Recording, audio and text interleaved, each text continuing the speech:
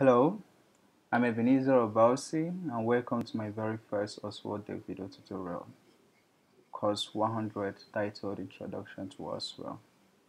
In this brief video tutorial, I'm going to introduce you to the Oxwall open source software, a community software that allows you to create your own social network, not just limited to social network, any community project like a family website, a company, or friends connection website or whatever that line, or probably even a dating website. Actually, one of the most popular dating softwares, Dates, is powered by Oxwall, or actually owned by the same owner, Skype.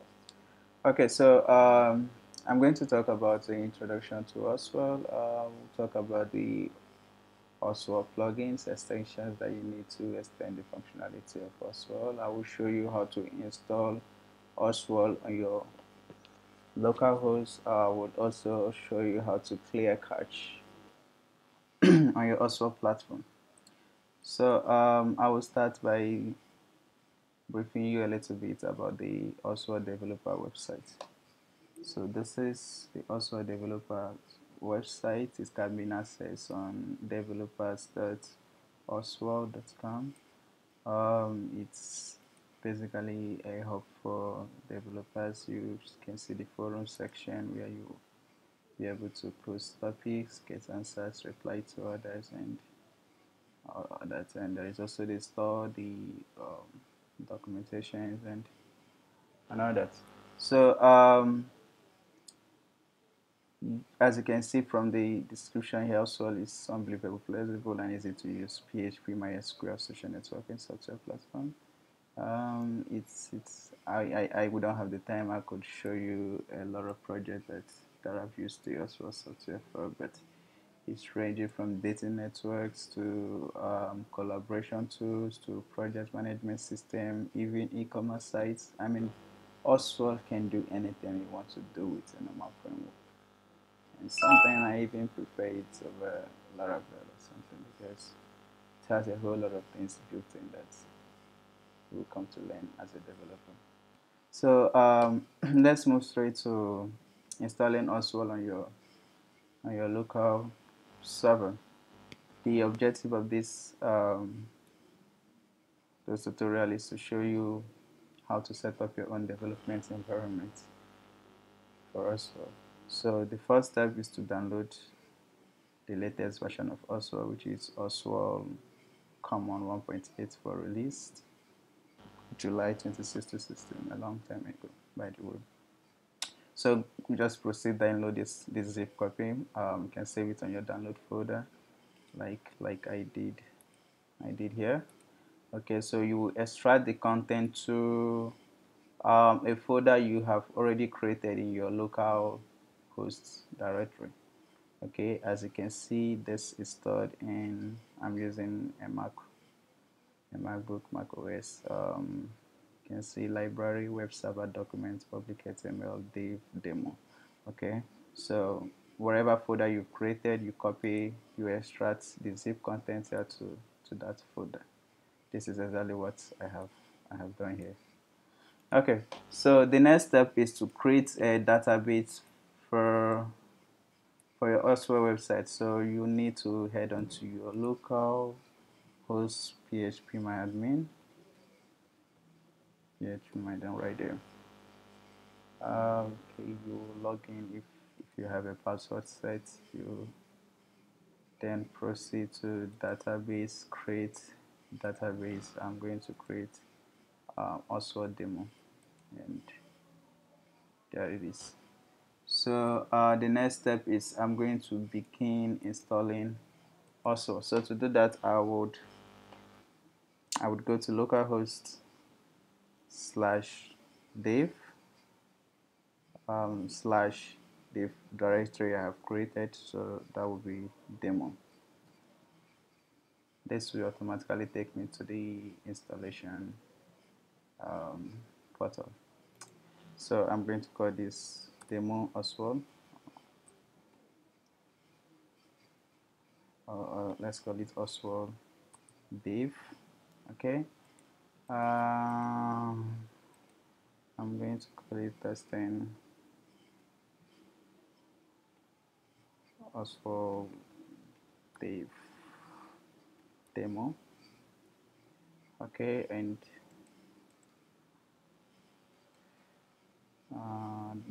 let's say hello at example.com.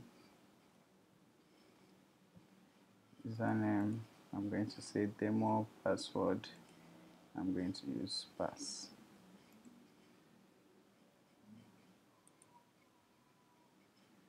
Next, I'm going to configure my database.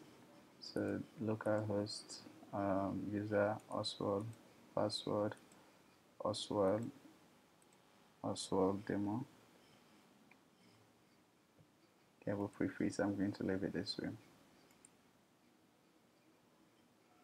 Okay, so I'm having this because basically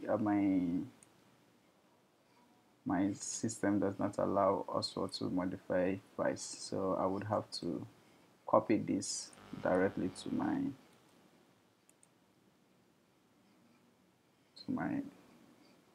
Oxwall configuration. So I head on to my Oxwall selection path, open Oxwall include, then I'm going to copy this to this folder. Okay,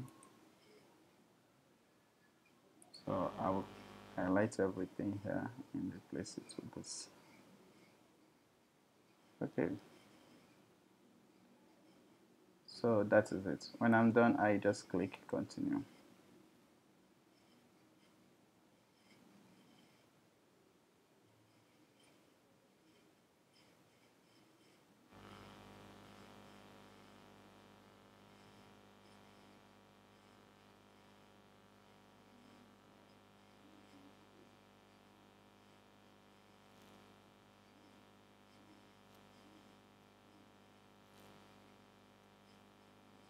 Okay, so next the installation process is successful.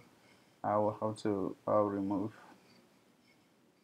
the Oxwall install folder for security purposes. So I'll go back to my Oxwall installation path. I will remove the Oxwall install folder. On Linux, could on Mac you could press Command Delete. On Windows, just press Delete. Okay, so now it is gone. I just have to refresh this page.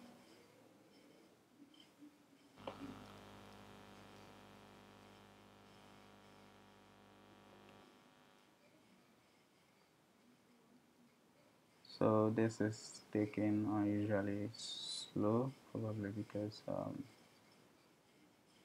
no. So installation is complete.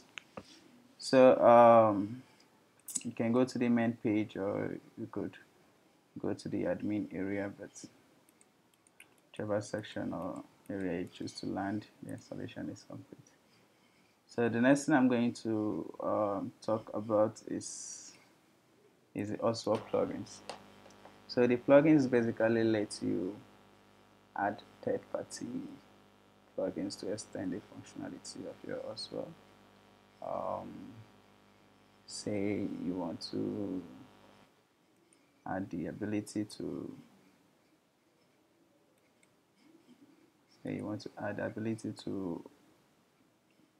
manage blogs or something. You could just download any of the plugins you would want to use on your website, install them on your website, and that is it. So usually your plugins can be found from this place, the admin dashboard.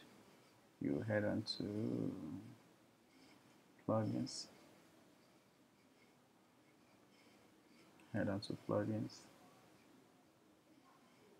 and these are your installed plugins. If you need to activate an already installed uploaded plugin, you go right to the available plugins and you install. If you need to add a new plugin, you upload the plugin zip file and you hit upload key. So subsequent videos, I'm going to talk about how to develop your own custom plugins. But for now, I want us to install the Cache Cleaner plugin. And we are going to do it manually anyway. So I just go straight to the Oxwall store. I will search for Cache Cleaner.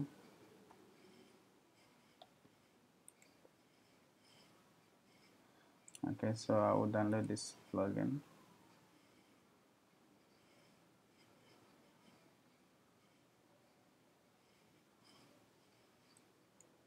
Okay, save. Plugin downloaded. So it can be found in downloads. So what I would do is that I would copy this plugin. I will copy this plugin to my Oxwall plugin folder. Okay, this is the manual way of installing plugins. Okay. Sorry, I need to sort it a little bit too. Okay, great. So what I have done is that I have copied the downloaded copy of this plugin, actually the content of the zip, to the Oxwall plugin folder. So I have added this plugin to my Oxwall website, but it is not yet installed. So to install it, I would have to go to available plugins, and there it is, Cache Cleaner. Okay, so a little more about Oxwall before I dive into Cache Cleaner. You can notice there is the Oxwall core, the Oxwall cron, the Oxwall includes Oxwall libraries, Oxwall log, Oxwall plugin files, Oxwall plugins, Oxwall smarty, Oxwall static, Oxwall system plugin, Oxwall themes, Oxwall unit tests, Oxwall updates, Oxwall user files, Oxwall utilities. These are the basic core folders of Oxwall. Okay.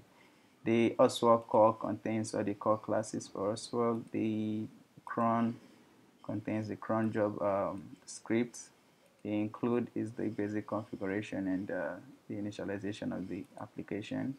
The libraries include third-party libraries, and the log is where your logs are stored, and the plugin files is where plugin files are stored, and the plugins contains where you upload your plugins to, where your plugins are stored, your third-party plugins. Then this smarty template, okay, stores the smarty folder stores the compiled smarty templates for your website. So what Oxwall does is that actually what the smarty engine does is that um, it compiles a simple template for your website, and instead of having to compile each time your website is running, it's loaded from this template. So not only the template is compiled, the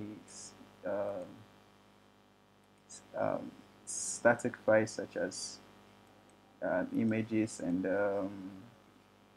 CSS and JavaScript are also cached and loaded from the static files. So this is what happens during Oxwall Smarty compilation. So usually if your development mode is off, compilation does not take place. So it is usually off, which is false. This is the development mode. So, but if it is turned on, you are telling Oxwall to recompile the Smarty templates and regenerate static files. Okay, and it takes a lot of time, so you want to keep it off. Now, but if you do not want to keep toggling from developers mode on and off, we could simply use the Cache Cleaner plugin we have installed earlier. If you noticed, let's open the Cache Cleaner settings. You would notice that it has the option to clear template cache, backend cache, theme static content, and plugin static content. So this plugin basically allows you to clear the cache without you having to enable dev mode here. Okay, so that is that for Catch Cleaner. If you have any question or anything you would like to discuss about this, you could send me a message or you leave comments in this section. I would try my best to get back to you. And you should also bear in mind that this is my first video tutorial. It's a little bit rusty. I'm still getting used to the whole stuff, and hopefully the subsequent ones will be better than this. Alright, so do have a nice day, and let me know if you need anything. Have a great day.